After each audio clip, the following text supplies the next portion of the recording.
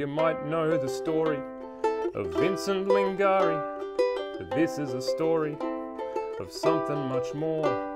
He waited 8 years to be heard by the people who were bumbling around down on Parliament's halls. Since then and before, the mob have been fighting to get a seat at the table or a foot in the door to a government system that doesn't serve many beyond those at the table or with a voice on the floor. Now this constitution of so-called Australia is just a white fella story with one fatal flaw.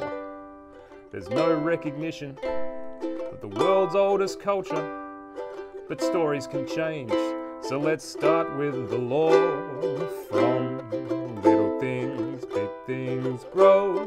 From little things, big things grow.